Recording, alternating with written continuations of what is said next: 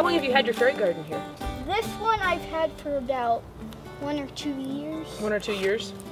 Do you have any advice for somebody else who might like to start a fairy garden? Some advice is you should probably put some hens and chicks in here.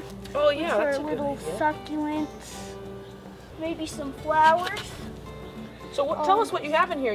I see you have a little hammock for your fairies. That's pretty nice. What else do you have? I also have a lemonade stand. A lemonade stand. A swing set. And then what are you going to put in here today? I'm going to put in a slide. So the fairies like slides, I bet. Yeah, fairy kids.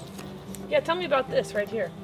So this is made out of a V8 juice bottle, and we used super glue to glue little bird seeds on, and then glued little rocks. And then we put some cement in the bottom and cut some windows out, and then we had a fairy house. That's a pretty nice little fairy house there. This is a little village. It is a little village. There's a bakery and a little bridge. And a little bridge here. Nice. Well, thanks for the tour. You're welcome. From the University of Wyoming Extension, I'm Caitlin Youngquist. This is Oliver Solik, and you're watching From the Ground Up.